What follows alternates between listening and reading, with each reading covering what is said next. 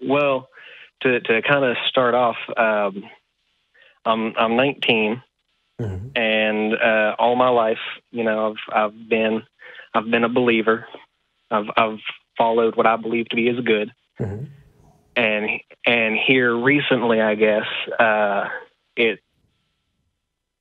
kind of afraid to say it, but doubting. That's a scary thing when you believe. And I'm sorry? It's a scary thing when you're a believer. Yeah.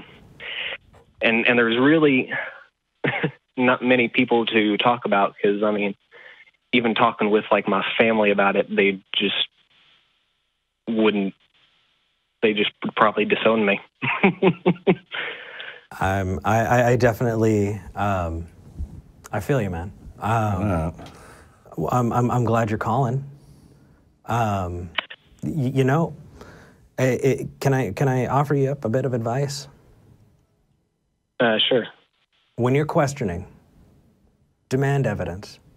When you're reading, follow it to its conclusions, and don't be afraid to ask questions, because if the God of the Bible is true, it will be self-evident. You will be able to tell and test it, and you will be able to check it up against historical records and things like that. I remember, it's a crisis of faith. It's not I'm having doubts, it's I'm in crisis. And it's a scary place to be. But I do want you to know, John, that you're not alone. I found myself in that place, and it is terrifying. Have you watched Talk Heathen? Have you seen the kind of resources that we try and put out there for people who are questioning? I'm going to say yes. I don't have any of them like close by or anything, but I do know what you're talking about. It was actually this show specifically that kind of started my whole crisis, I guess.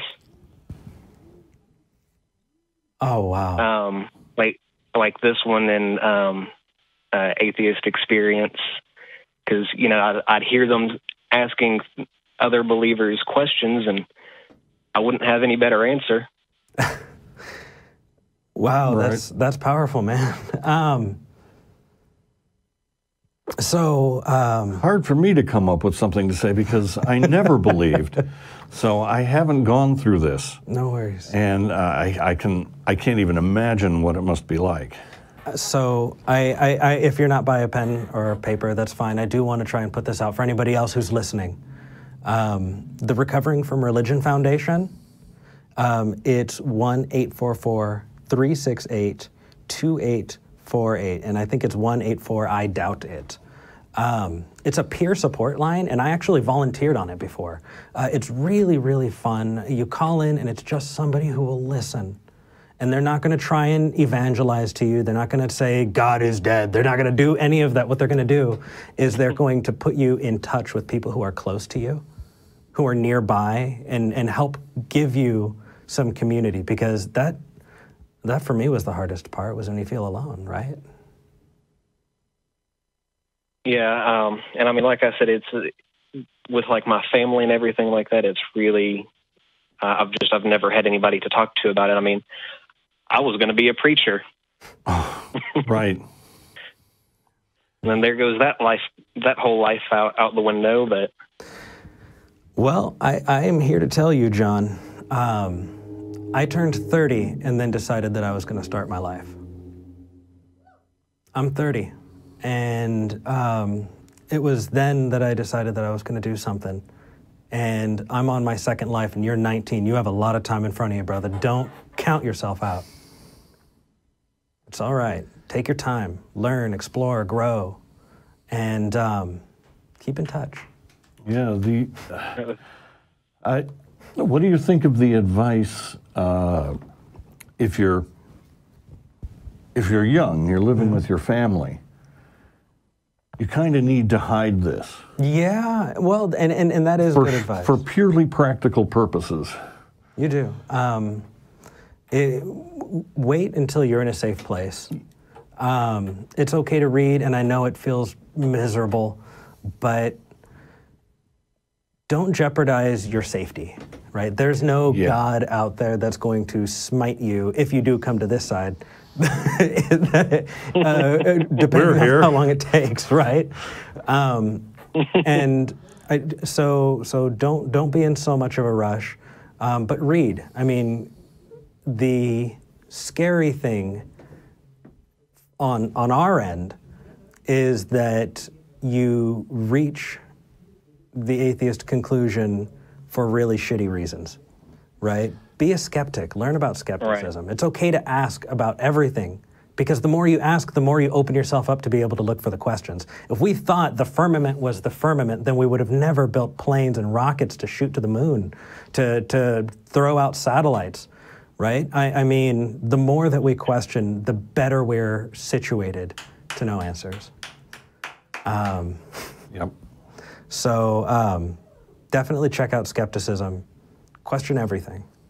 And do you have our email? Thank you very much. Dude. I'm sorry? Do you have our email?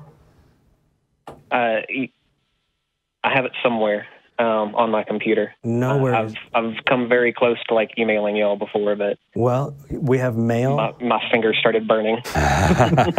Well, if you do feel like it, mail@talkheathen.com. I would love to talk to you. And I would love to catch up and help you in any way that I can. And I guarantee you, I'm taking a look, and I'm looking at the live chat for the show, and you should see the love, man. People accuse atheists of not having that, of being immoral, of not being able to love and care for somebody, but we do. And you will be safe here. It's okay. So yeah, keep in touch, okay? I will. Thank you very much. Absolutely. Is there anything else that you had a question about that we might be able to help with? I'm going to be honest, I called not really knowing what I was even going to be talking about. I just knew I needed to call, I guess. Hey, we're both giving you a big hug through the camera, man. You take care. I'm glad you called. Well, thank you. All right. I look forward to your email, hopefully. If not, anybody else that's watching, you're always welcome to email. You're always welcome. Please call the Recovering from Religion Foundation. John, I'll catch up with you later. All right. Y'all have a good one. You too. All right. Wow. I was all set to go on the offensive, and wow, somebody in distress called up. Yeah. And it's like, oh, no. We get more of those than you think, actually. It's like, yeah, you got to help people. Yeah.